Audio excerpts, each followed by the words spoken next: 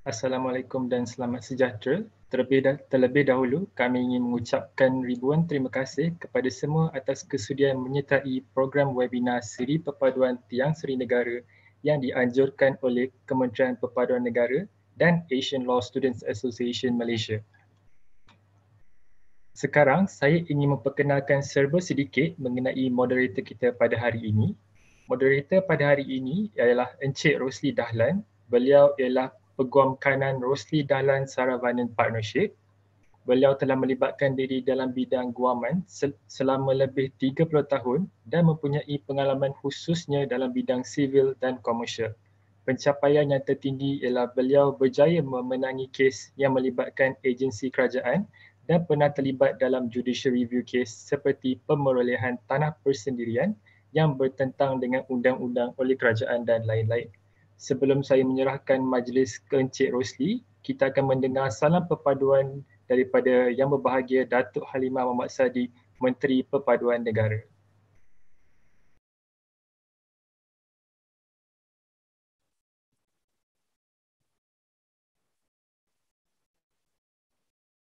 Assalamualaikum warahmatullahi wabarakatuh. Salam sejahtera dan salam perpaduan daripada saya Halimah Muhammad Sadiq.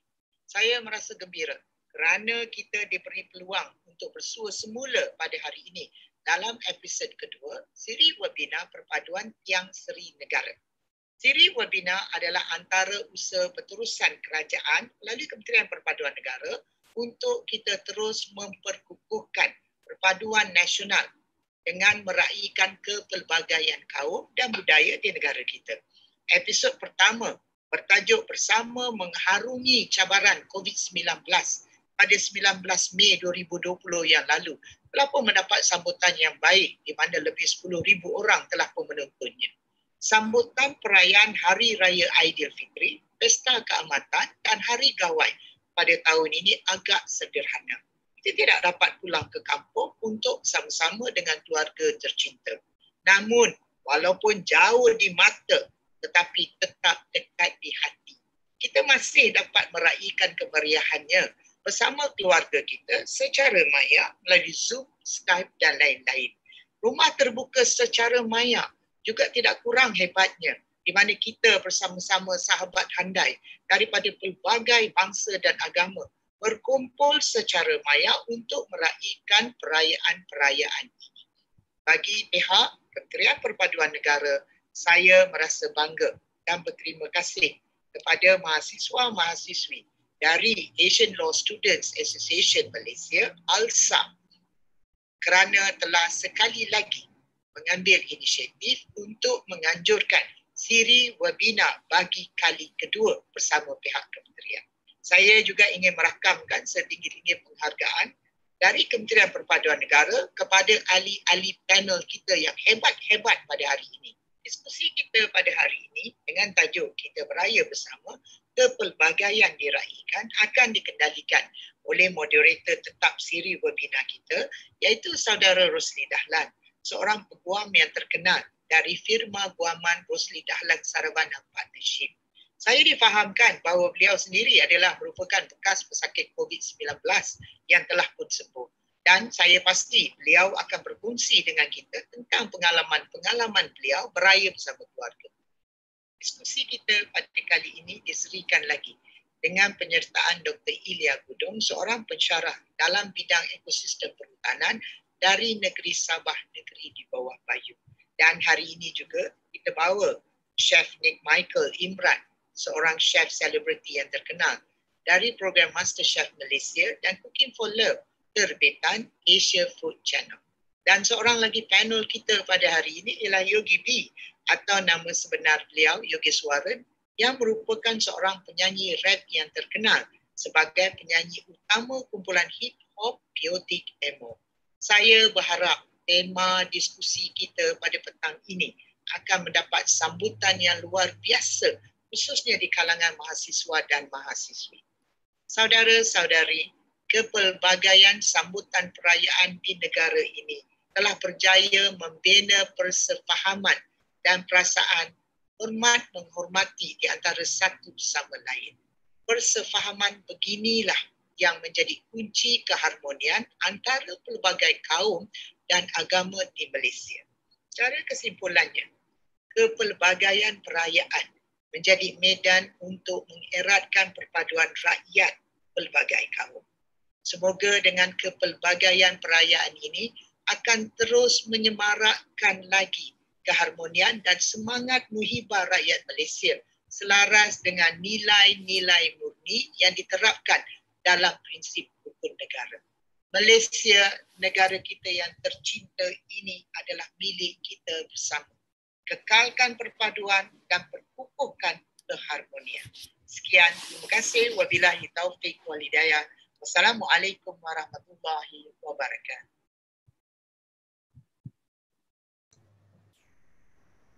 Justru tanpa melengahkan masa, saya ingin menyerahkan majlis kepada moderator kita pada hari ini, iaitu Encik Rosli Dahlan. Silakan. Bismillahirrahmanirrahim. Assalamualaikum warahmatullahi taala wabarakatuh dan salam sejahtera kepada semua. Salam hormat kepada Yang Berhormat Menteri Perpaduan Negara kita, Datuk Halimah Muhammad Sadiq. Terima kasih Yang Berhormat Menteri kerana meluangkan masa dalam kesibukan Yang Berhormat dan sudi memberi kata-kata aluan untuk webinar hari ini, iaitu Perpaduan Tiang Seri Negara yang kedua ini. Bersua kita kembali pada hari ini untuk mengupas aspek kepelbagaian yang kita sangat raikan dengan harapan untuk memupuk semangat rakyat Malaysia tanpa mengira bangsa dan agama. Terima kasih sekali lagi kepada pihak kementerian dan kepada ALSA kerana menjemput saya buat kali kedua untuk mengemudi perbincangan kita hari ini. Tadi sekretari saya baru bagi tahu, dia kata, Cik Rosli lupa. Yang terakhir pun saya pakai baju yang sama. Dia tak ada baju lain pula, dia kata. So it's a Friday attire and I must remember if I'm invited the third time not to wear the same baju kurta ni. Sudah tentunya isu perkauman di Malaysia ini masih lagi antara topik hangat yang dibualkan dalam kalangan masyarakat kita. Namun bak kata pepatah, berkelahi di hujung batang, balik ke pangkal batang. Itulah sikap rakyat Malaysia yang ibarat satu keluarga besar, di mana setiap perselisihan membawa kepada penyatuan kembali. We are a family. Air yang dicincang tidak akan putus. Despite our differences, we focus on our similarities and commonalities. We are truly Asia. Malaysia is truly Asia. We have unity in diversity. Jadi sebentar tadi Yang Berhormat Menteri telah memperkenalkan secara ringkas ahli panel kita pada hari ini. Jadi izinkan saya untuk memberikan sedikit latar belakang mereka. Dr. Elia Guduong, the pretty lady here, you can see, is a pencarah kanan di Institut Biologi dan Pemeliharaan Tropika Universiti Malaysia Sabah, UMS. She is a graduate of the Zurich University. Beliau merupakan pakar dalam forest conservation. On this, I have an affinity with her because I love nature too, and I was just bragging a bit. This is how we climb mountains, and therefore I love conservationists like her who will ensure that the beautiful Malaysia we have can be enjoyed by our later generations. Dr. Guduong is a very famous internationally. She has been appointed sebagai pakar teknikal untuk penilaian lapangan Tamanti Wildlife Sanctuary dan Tanintayi Nature Reserve ASEAN Heritage Park di Myanmar. So I think we have a perfect, a beautiful lady to introduce our beautiful country and our nature. And because the topic here is about Raya, therefore no one better than to introduce Chef Nick Michael Imran. Before we came on air just now, I told him I met him some years ago. I was slightly younger then, but he was the heartthrob of that day, and he is the heartthrob again today. A very handsome Nick Michael Imran. He selalunya menghiasi kajian TV kita sebagai celebrity chef. By his look, you can tell that he is kacukan, Pan-Asian, Malaysian, Australian, dan terkenal sebagai master chef in Malaysia. He was born in Australia, dibesarkan di bawah pengaruh ayahnya yang merupakan seorang chef dan pemilik restoran Itali. His passion for cooking telah mendorong beliau dan ayahnya untuk membuka sebuah cafe, piknik di Kuala Lumpur. Chef Nick kini membintangi the Asian Food Channel AFC Original Series tea twist, and cooking for love.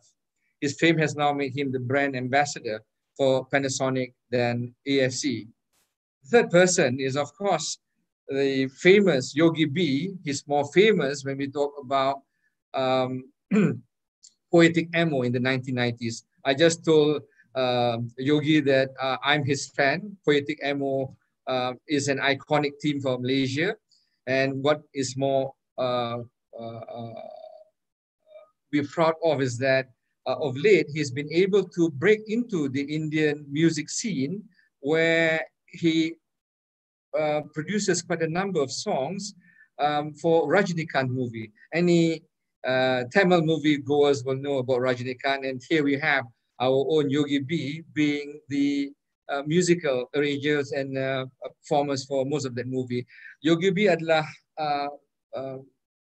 telah menerima jemputan dari A.R. Rahman yang merupakan pemenang Golden Globes, Oscars and Grammy Award. Dan dia telah juga menyebut Yogi B untuk menyanyikan lagu-lagu dalam filem Rajinikanth. Jadi saudara-saudari, tanpa membuang masa, kita di Malaysia amat beruntung kerana silaturahim sering diperbaharui apabila perayaan menjelma. Perayaan-perayaan seperti Hari Raya Aidilfitri, sebentar lagi akan Hari Raya Aidiladha, Tahun Baru Cina, Deepavali, Pesta Keamatan dan Hari Gawai menjadi medan penyatuan dan keharmonian bagi pelbagai kaum di Malaysia. Jadi bila musim perayaan, tak kiralah kita Islam, Cina, Hindu atau Kristian, kita semua suka berkongsi raya, berkongsi cuti dan paling penting berkongsi angpau dan duit raya. Not for people like me anymore lah, we are the givers now.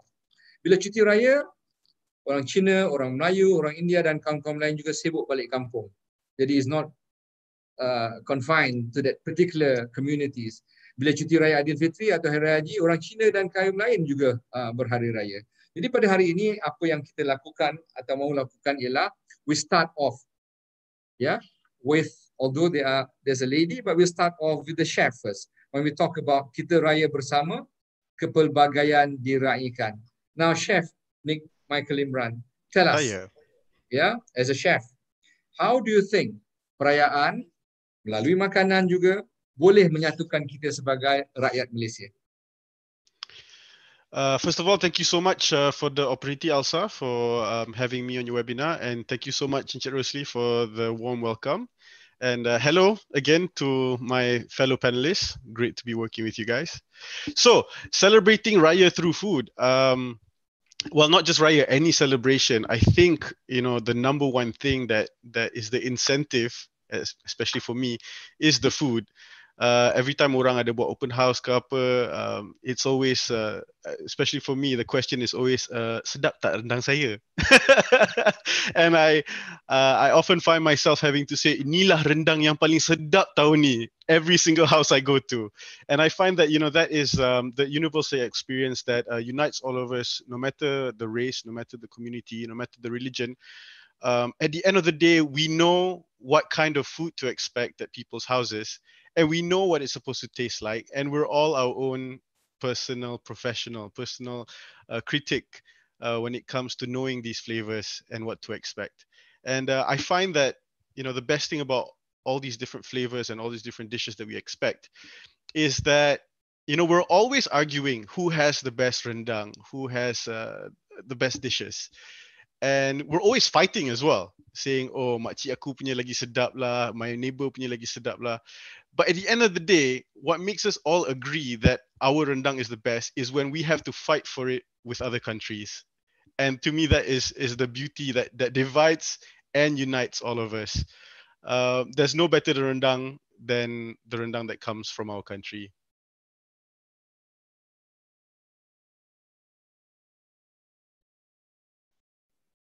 It's a lovely opening statement by Chef Nick Michael. We will now ask Dr. Elia Gudung because, the last occasion when we had this chat, we had academicians and lawyers. And instead of becoming Perpaduan, we started off quite, spicy and AM63 and all those things. So Dr. Gudung, coming from our Bornean states where the most beautiful sceneries, mountains and so on, what have you got to say in regard to hari perayaan yang boleh menyatukan kita sebagai bangsa Malaysia? Okey, mungkin belum terlambat lagi untuk saya ucapkan Selamat Hari Raya Aidilfitri untuk semua rakyat Malaysia. Thank you, Tuan Rosli. Okey, melalui perayaan ini biasanya di Sabah kita akan lihat ia merupakan salah satu aktiviti ataupun program yang paling popular ataupun paling meriah untuk rakyat Sabah itu berganding ataupun meraihkan bersama setiap kali perayaan. So dia punya excitement itu bukan saja datang daripada masyarakat yang meraihkan. Contohnya kita meraihkan baru-baru ini meraihkan Hari Pesta Menuai. So Pesta Menuai ini sebenarnya diraihkan oleh kaum Kadazan Dusun. Tapi secara yang kita, kalau kita tahu masyarakat Kadazan Dusun ini pada ketika ini, sekarang ini semuanya sudah mempunyai kepercayaan masing-masing. Ada yang menganut agama Islam, ada yang menganut agama Kristian, macam-macam lah. Tapi kita masih lagi excited untuk meraihkan budaya yang turun-temurun dibawa oleh nenek moyang kita. So pada masa yang sama kita wujudkan satu respect, perasaan hormat menghormati, toleransi, menghargai sesuatu budaya itu walaupun kita sudah mempunyai kepercayaan keagamaan masing-masing. Dan disitulah terjalinnya satu ikatan perpaduan. Walaupun bukan masyarakat Dusun Kadazan saja meraihkan, masyarakat yang sudah berkahwin campur di Sabah juga turut excited untuk menunggu perayaan ini diraihkan bersama sebab nenek moyang dia daripada bangsa Cina dan dia sudah jadi Sino-Kadazan. Jadi dia sudah multi-faith and multi-racial, enjoying the same culture and respect the individual punya faith and kepercayaan masing-masing lah.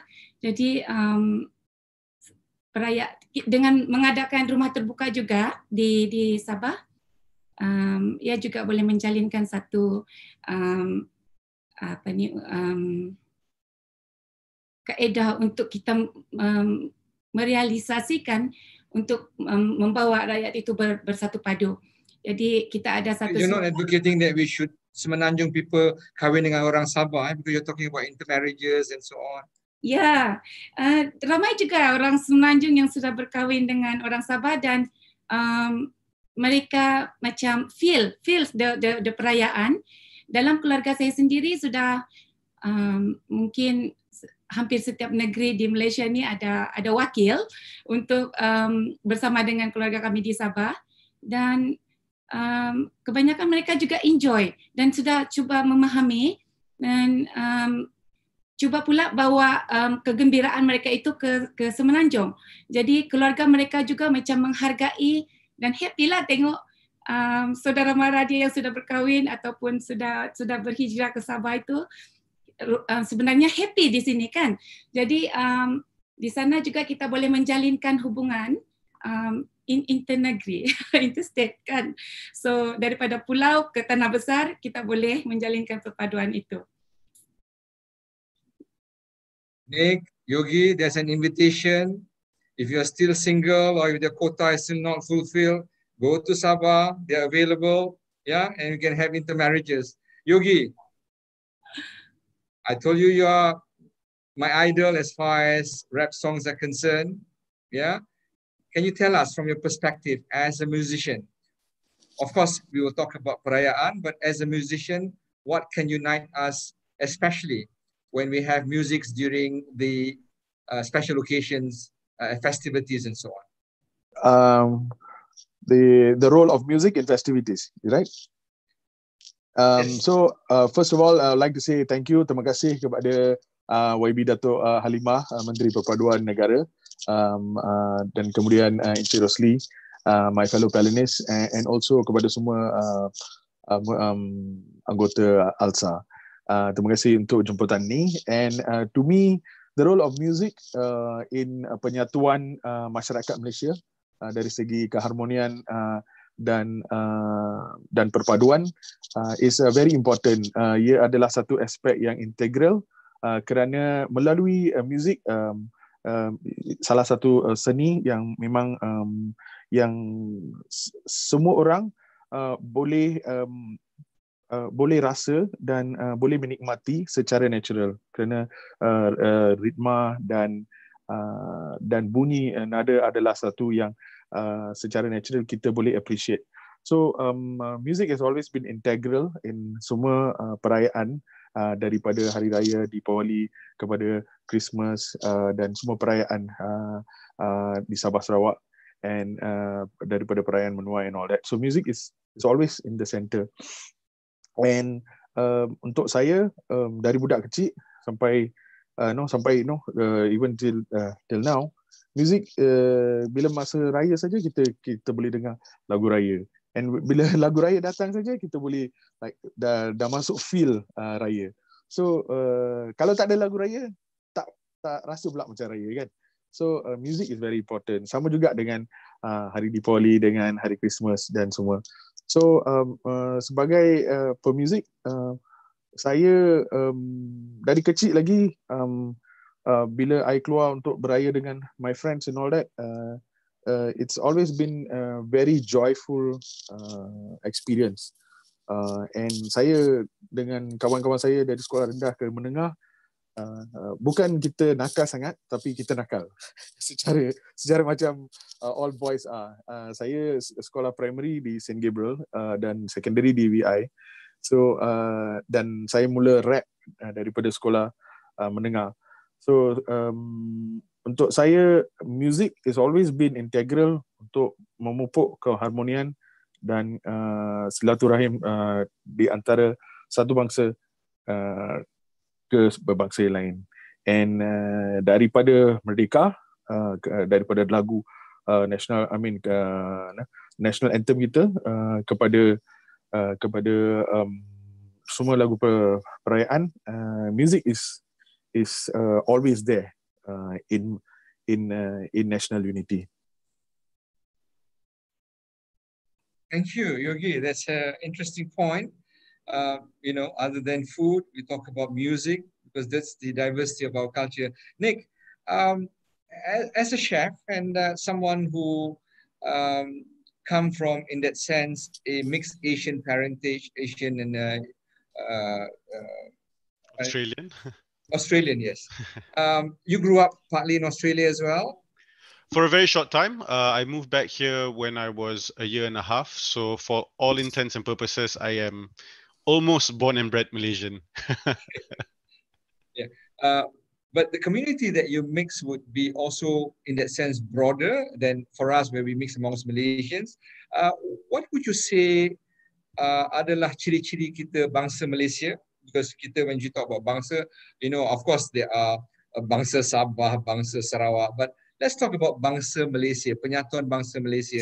How would food, music, and then of course nature play a part untuk kita menyatukan pembinaan sebuah bangsa Malaysia yang lebih berpadu dan harmonious, in your view?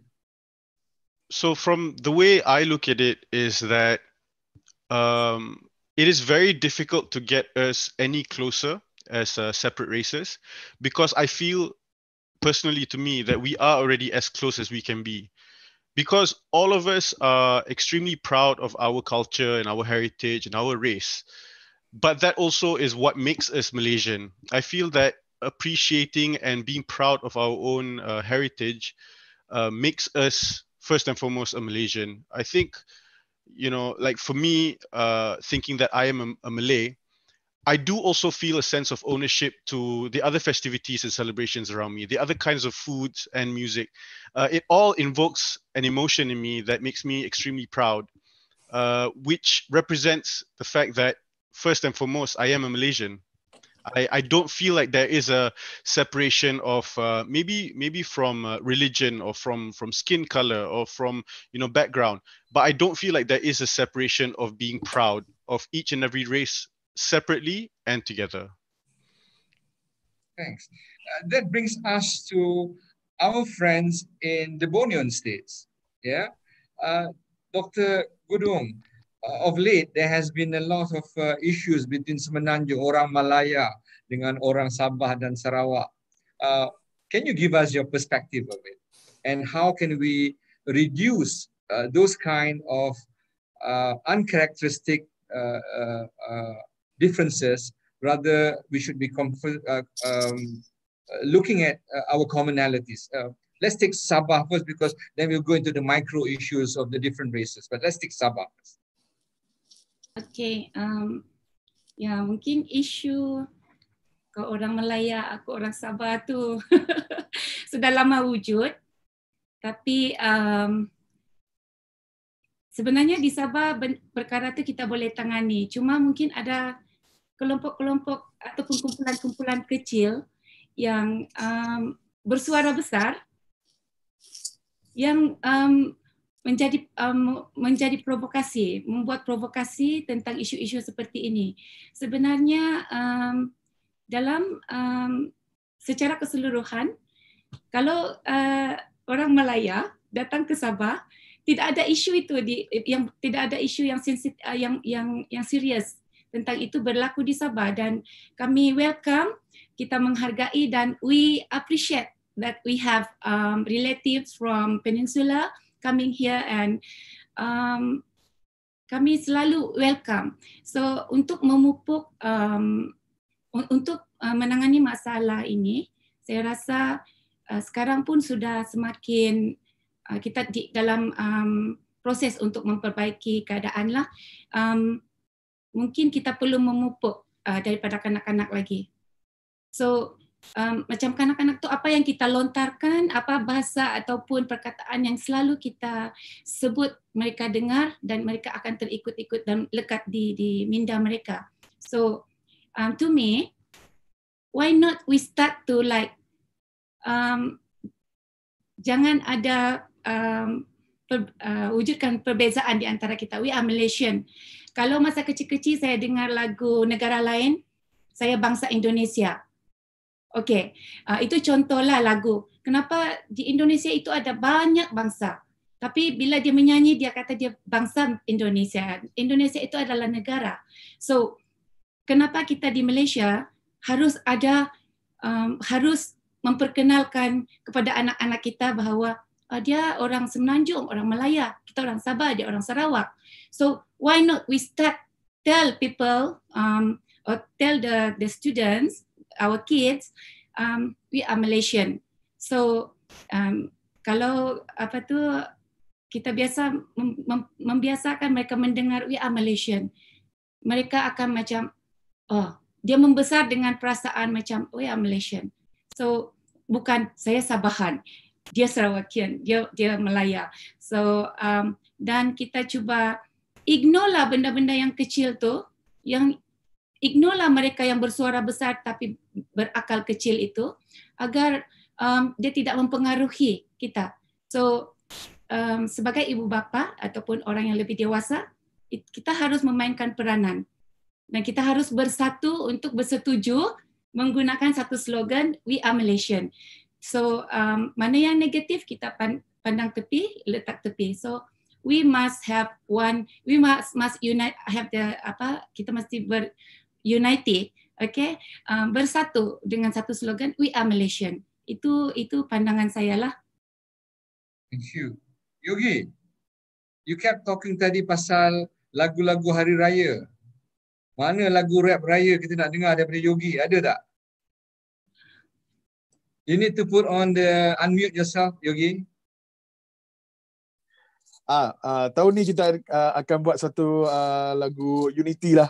hopefully, we will embark on this unity rap, and with the support from Kementerian Perpaduan, we'll release one end of the year for sure. Yogi, it's Yes, not sir. enough. Pasal apa kita nak minta Chef Michael, Nick Michael hantar makanan, tak boleh. Maybe just to spice up this afternoon, can you do a short rap for us? Short rap? Yes, now. Short this rap is now. unplanned. This is unplanned, and that's why we want to hear you. Our genius, musical genius.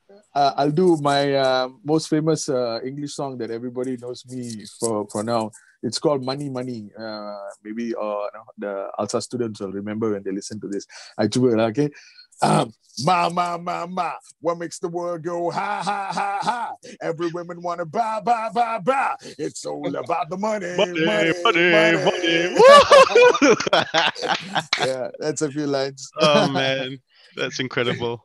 Yeah. Thank you. Terima kasih. The next event for Kementerian Perpaduan, definitely will come and perform. Yeah, man, we must do that. Yeah.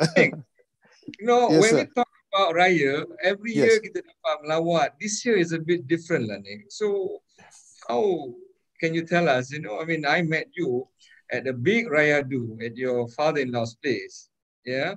So now, in this kind of MCO, PKP, and all kinds of E, PKP, B, PKP, dah lupa dah kita kan.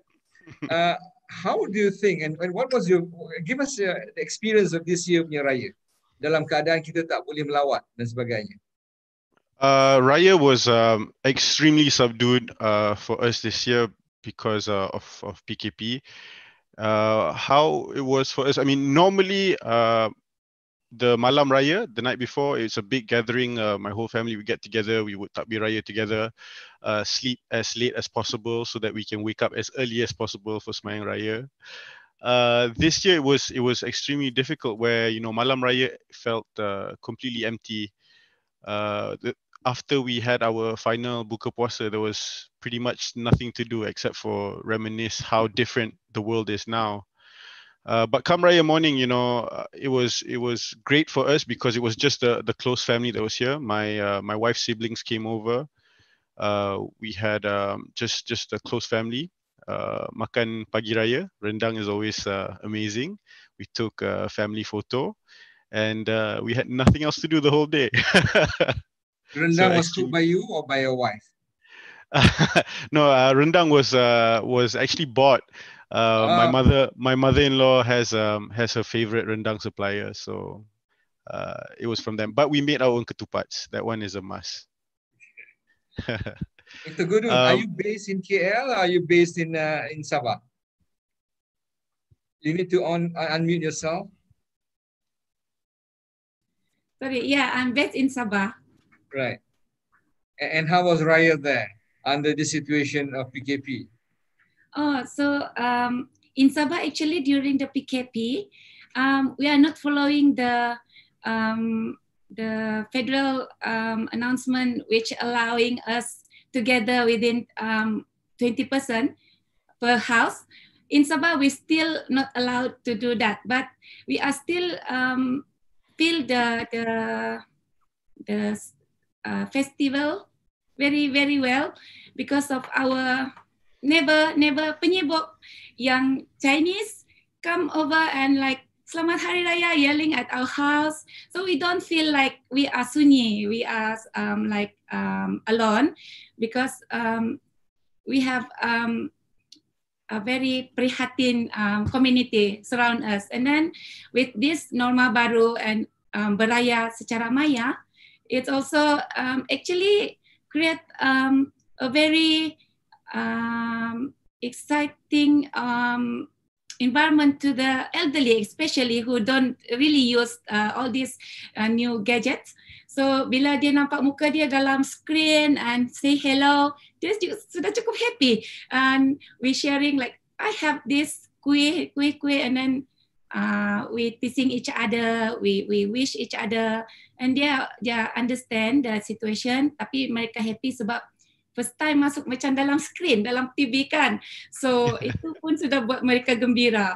So di Sabah kita happy juga merayakan sebab kebetulan kita merayakan tidak lama itu kita sambung dengan perayaan Hari Menuai. Now, I don't want to incriminate you because Chef Nick Michael said that his was fairly somber, tapi you punya you kata sangat meriah. I hope you're not breaking the SOP of the PKP. No, we are so loyal. So, so yeah, kita happy and we follow the rules. Tidak ada yang melanggar kecuali yang kita tidak tahu. Tapi kena suruh balik kan. So apa tu, selain daripada itu kita juga tolong menilai, membantu orang yang memasuki pertandingan dalam perayaan Pesta Keamatan ni. Kita ada pertandingan menyanyi dan yang sangat famous tu Unduk Ngadau kan. Pernah dengar Unduk Ngadau? Pertandingan macam Ratu Cantik lah. Tapi dia ada cerita dia tersendiri untuk Unduk Ngadau ni. So dia bukan macam Ratu Cantik yang biasa-biasa tu lah. Tapi kita untuk yang pertandingan menyanyi ni, kita akan pilih yang terbaik setiap tahun. Jadi tahun ni dengan kreativiti masing-masing, banyaklah kita tolong judging dalam Facebook apa semua. So banyak masa tu digunakan juga untuk membantu. Lagu apa tu, Dr. Degudung? Tumandak Sabah pandai masak nasi. Wow, fantastic. So itu antara yang apa tu lagu popular lah untuk semua golongan masyarakat kan, untuk happy-happy saja. Yeah. Yogi, you have a competitor there with a nice voice, yeah. So, yeah, very pleasant voice. Yes. yeah. So, you know, is that an invitation for her to look at an alternative career? Yeah, definitely. Sabahans have got a lot of amazing talent there. I've got one of my first singles was also sung by a Sabahan. I've got a lot of Sabahan friends there, and every time I go there, the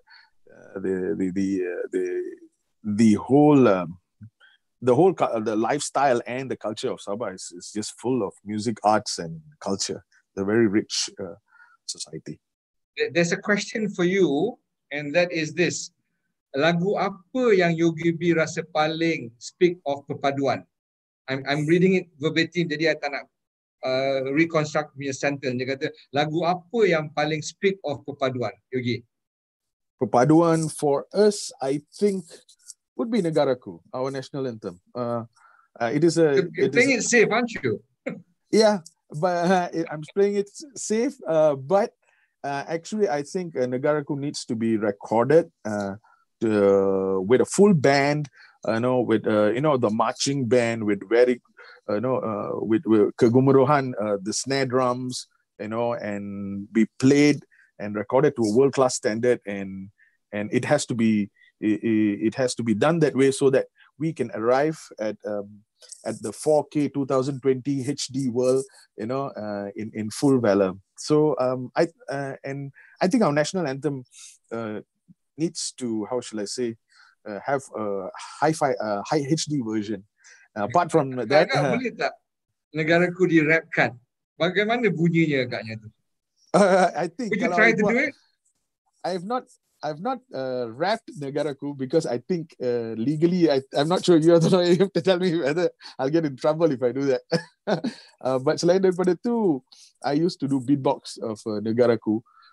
You meaning I will just do the beat and the hear melody that. of it. Let's hear that. We're on a Friday afternoon. You're gonna let's hear that. Let's hear that. I haven't done that long time. It's okay.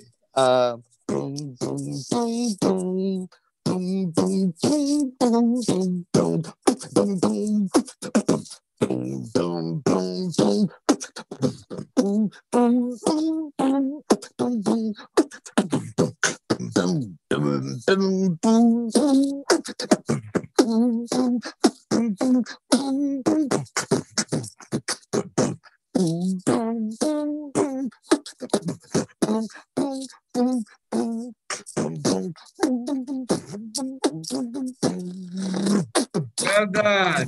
Something like that. I haven't done that in The minister is listening to this And we have to compliment the minister because this kind of webinars allow us to loosen up a bit. And I'm sure Yang Berhormat Menteri Halimah Sadiq, will appreciate this. And I think you've just found yourself probably a contract to perform at the Kementerian Perpaduan punya events. Yeah. Thank you. As long as I don't get in trouble for doing a remix of the national anthem, I'm okay. All in good taste. I'm sure the minister will approve of this. I have a question actually from from me. This is from Muhammad Kushairi and sounds like a bit of a serious question. It is directed at Chef Nick Michael. Assalamualaikum dan selamat sejahtera. Saya ingin menunjukkan soalan buat Chef Nick. Dalam pandangan Chef, bagaimana industri kulineri boleh meningkatkan perpaduan sesama kaum? Oh, hard question. I think there's two angles to this. Number one is that industri kulineri ni memang sebenarnya satu industri yang sangat rapat, yang tak ada belah bagi antara kaum. And I say this because, when you are working hard, it doesn't matter if it's in a cafe or a restaurant or a warung or a hotel, there comes a time when you and your team are in the slums and you have a lot of work to do, you have a lot of mouths to feed, and there's just so much high stress that nothing is a better a bonding material than that high stress environment. It's tough being a chef. It's tough working in the culinary world. And I feel like there is no difference of race when it comes to that. And in that sense, there's no better way untuk kita merapatkan sama sendiri dalam industri ni. Tapi pada masa yang sama, there's also a difference in race when it comes to this industry. When we talk about the different cuisines that are out there, for example, if you look at the Malay kampung food, it's extremely difficult, not just for other races, but also for the younger cooks, the younger students, the younger chefs, to learn these dishes, because there is that separation of somewhat, power or experience or knowledge, and they try to keep it at bay, try to keep it close to heart, keep it a secret. There's also, the Chinese hawkers that have, family old traditional recipes that they will not part with. And I feel like there is a little bit of a division there where we should be sharing these things and not building up a wall and protecting it, because when you move forward and in due time, what you're going to have is we're going to lose all these traditional recipes, and that is a big loss for us as a nation. And this is a great segue for me to move on and mention my website called batikicap.com.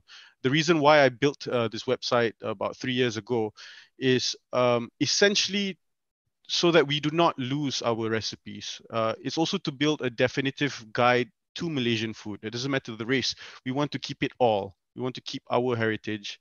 And it's also trying to bring that whole experience that we had many years ago, to me, a truly Malaysian experience, which is that dulu open house is something that is done every day. Petang-petang orang habis sekolah, your doors are always open, your neighbors' kids will come over, we would always go over to our neighbor's house. Doesn't matter what race, we're always sharing each other's kids, the responsibility of taking care of each other, and there was no division there. And I feel like now, especially in the online world, we've built too many walls and we become too separated. So Batik Kicap is there for us to come back together, to open our doors, to open our stories, our knowledge, our education, our heritage, to share with each other and claim it as one. And inshallah, we do not lose any of the recipes of our nation. Yogi, so we unite people through food. How do we unite people through rap? There's a question actually. Okay. Rap music started in the Bronx in 1975. And it started from love. Basically, DJ Kool Herc, the father of hip hop, he wanted to throw a party for his sister. So he took whatever money he had. He went and bought records, and it was a summer break, I think. He called everybody, and he threw the first hip hop party, and hip hop was born from then. So love and music unites people. How does rap unite this country? the first album that I did in 1997 took from that inspiration, and I understood that the ideology rap hip hop ni adalah penyatuan dan basically love. It's a good vibe. So in 1997, I released an album that had all three languages. Ada bahasa Melayu, ada bahasa Cina, ada bahasa India, because I understood that hip-hop music and music in general is about unification of people in general and even a country. Because Perkataan harmony also is a musical term. Everybody has a different note. That song had all the three languages in it. The album had three languages in it. So we were the first group in 1997 to have all three languages in a hip-hop album.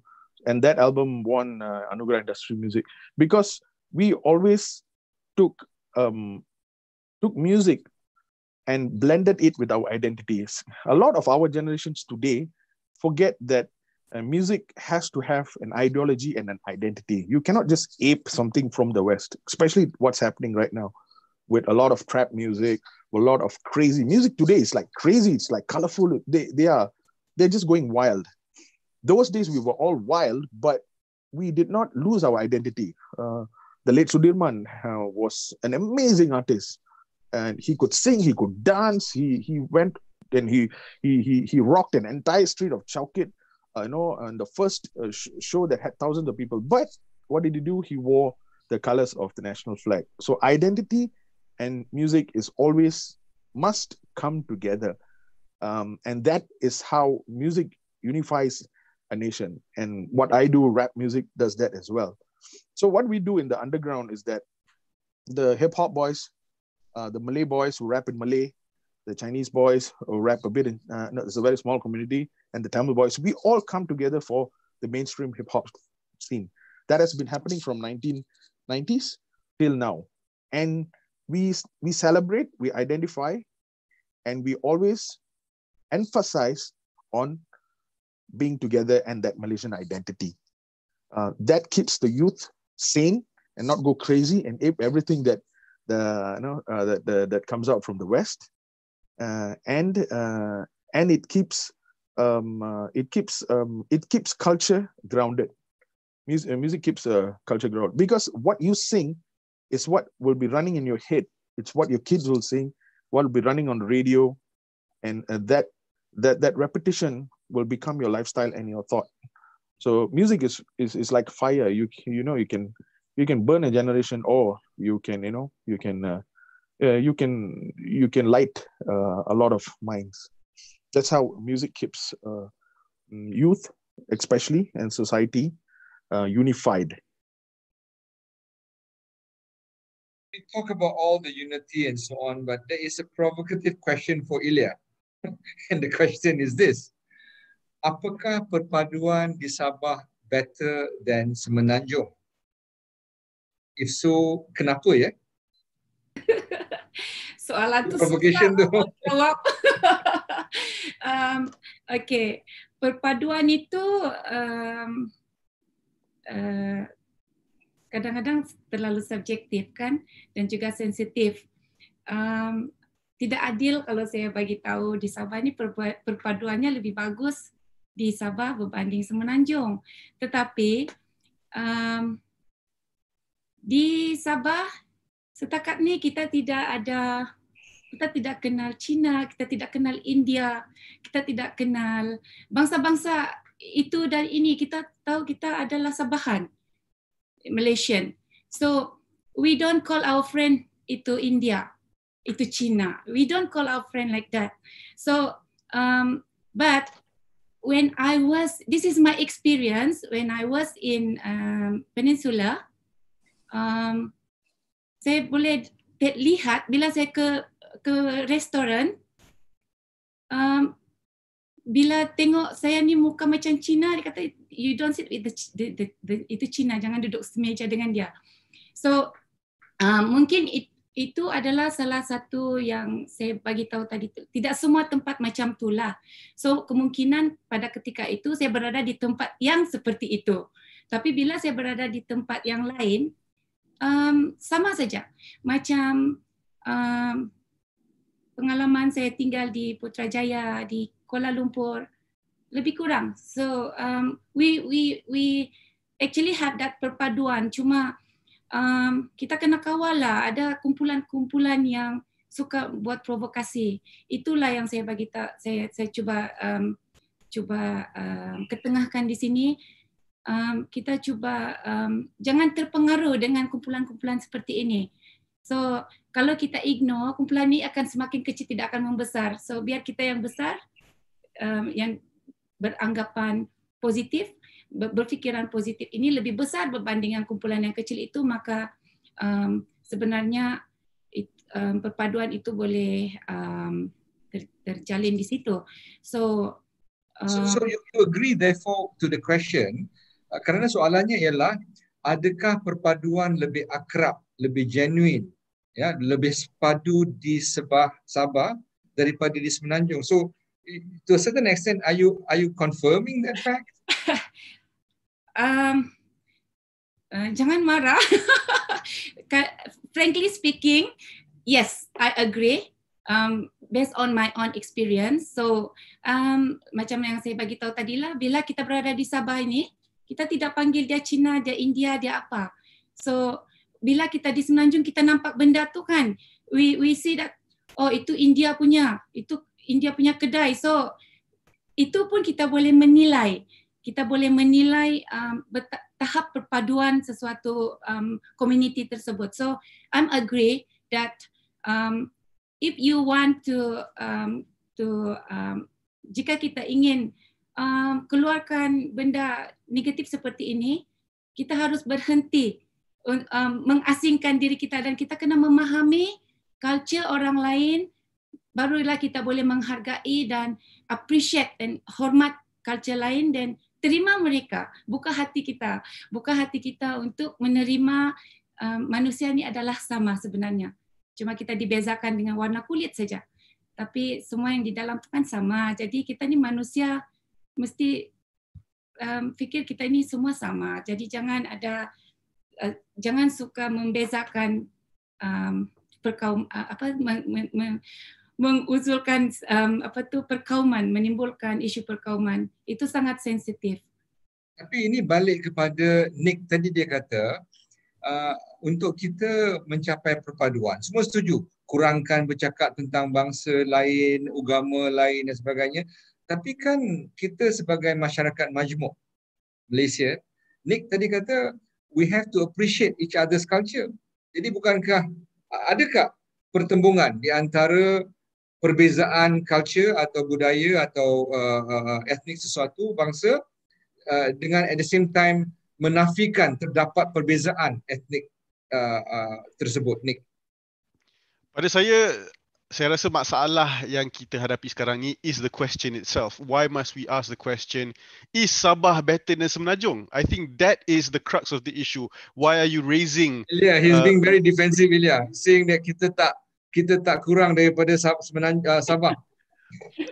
You know, the reality is we all have our own experiences, and that little sort of time that we have with those experiences will make us have a different view of these differences.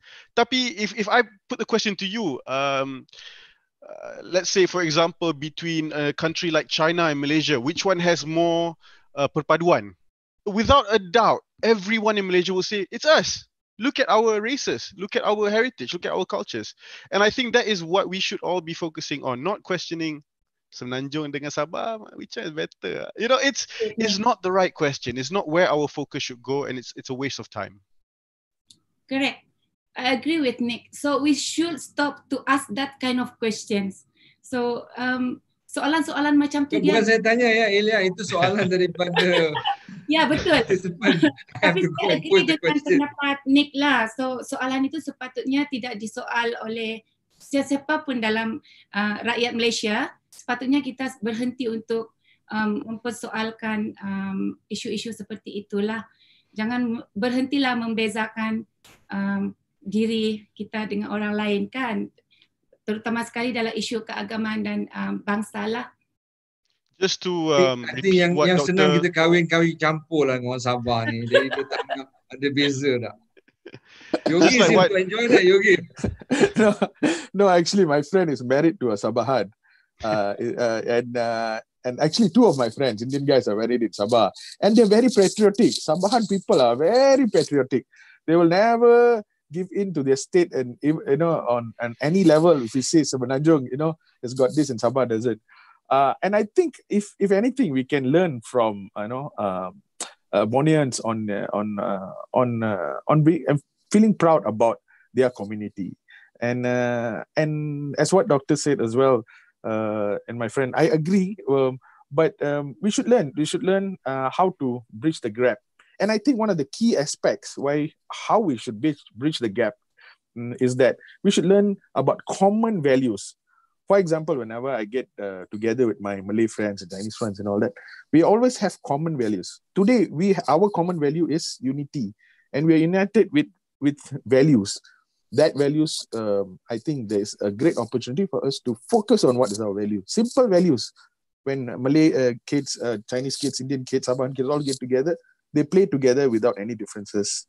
They play fairly. Fairness is a good value. Keadilan, kesaksamaan, kejujuran. Benda-benda ni adalah nilai-nilai yang kita patut fokus dan memberi tumpuan yang membawa keperpaduan antara kita sama lain. Because if we don't focus on nilai-nilai yang ada pada semua bangsa dan semua agama, kita we will lose focus on what makes this country great. So that is something I think we really need to focus on. It's an interesting question that has come through. It's got to do with the chef and how the recipes are getting together. Soalannya ialah, apakah resepi perpaduan yang paling best dapat chef kongsikan? Resepi perpaduan. Okay. So I just wanna mention this, that the basics of cooking, the grandfather of cooking is the French. The French are the first to actually tuliskan, bukukan, theorize all the things to do with cooking. And what we know as professional cooking started from there many years ago.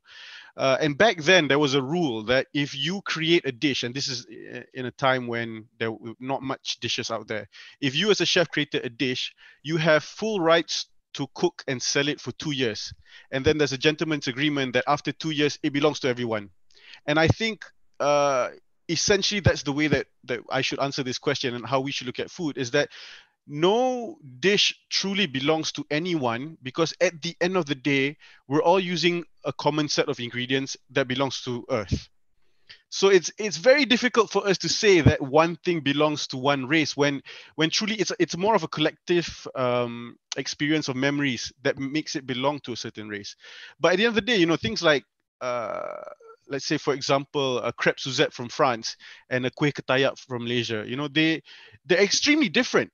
But if you look at the core of it, the ingredients are extremely similar. The techniques are extremely similar. It's just that one is, full of drama with fire and a lot of presentation there, and then another one is, the humble 30 sen satu dekat tepi jalan sold by makcik. But the recipes are essentially exactly the same. The only difference is we use santan, they use cream. We use pandan, they use vanilla. So I don't think there is any one dish or a set of dishes that can unite or break us apart, because I think it truly is based on your experiences. One can belong to a certain race, but at the end of the day, the ingredients belong to Earth, and we should see it as that. I think there's a lovely way of wrapping it up coming from a chef, that can ingredients that makes us together. So I think I'm getting a cue daripada the organizer, katakan bahawa kita perlu wrap up. Kalau bolehlah saya simpulkan apa yang saya dengar daripada 3 orang daripada bidang yang berbeza. Satu adalah musician, satu adalah conservationist, dan satu lagi adalah seorang chef. Ramuan yang kita dapat ialah bahawa ada kemesraan komunikasi yang menyatukan kita. Budaya ziarah menziarahi yang Yogi B kata tadi, dan Dr. Elia Gudung cuma Nick kata dia tahun ni dia kena perap sikit kat rumah. Budaya mengambil tahu perbezaan kita, budaya saling menghormati, dan budaya untuk meredakan perbezaan kita. Jadi dengan itu saya nak ucapkan terima kasih banyak-banyak Terima kasih. Today is a very fun crowd.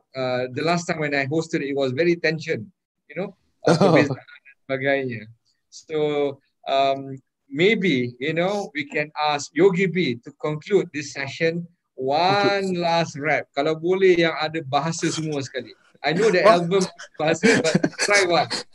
Whether it's going to be negaraku ke apa, biar menteri kita dengar bahawa Kementerian Perpaduan telah menyatukan 3 bidang berbeza. Ya, chef, conservationist, nationalist dengan a musician.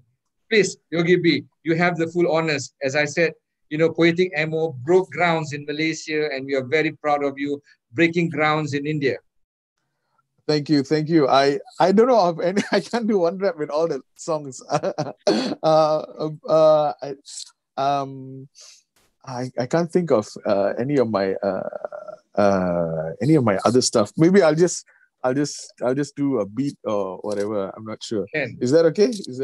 Yeah, certainly. Yeah. Thanks a lot.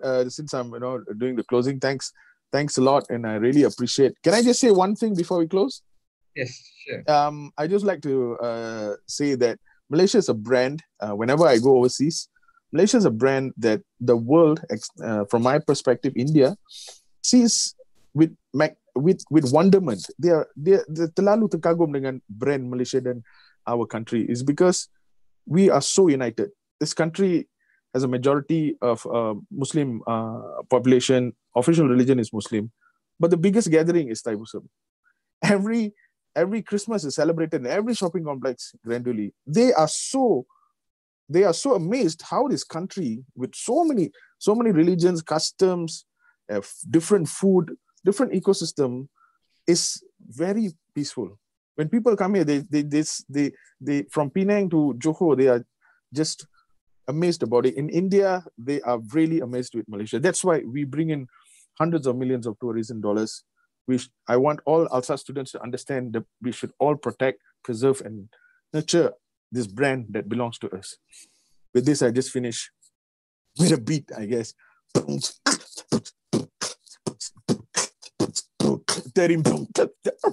Terima kasih. Kita beraya bersama Kepelbagaian Diraikan. Bringing out, peace out to everyone. Terima kasih. Bye. Thank you, everyone. Thank you very much for joining us. We hope we'll have a session. Kementerian will call us after MCO to do the real thing, and we have all the performers. Dr. Gudung, Nick, and then you will have the chance to cook for us, to taste your cooking, and then of course the best music. Thank you very much. Terima kasih, Rosli. Thank you. Terima kasih. Thank you so much. Thank you so much.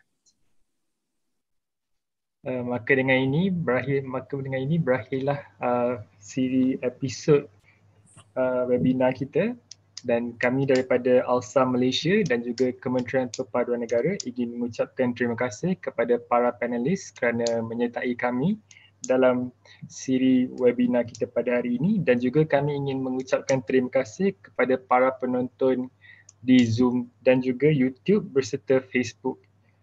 Kami juga ingin mengucapkan terima kasih kepada Encik Rosli Dahlan kerana sudi menjadi moderator kita pada hari ini, dan juga kami ingin mengingatkan bahawa sekiranya anda mempunyai masa dan lapang, kami akan mengadakan satu lagi episod, iaitu episod 3 yang akan datang, dan sebarang berita akan disebarkan melalui news channel kami di ALSA Malaysia di Facebook, Twitter dan Instagram. Maka dengan itu, saya ucapkan terima kasih kepada semua kerana menghadiri webinar ini.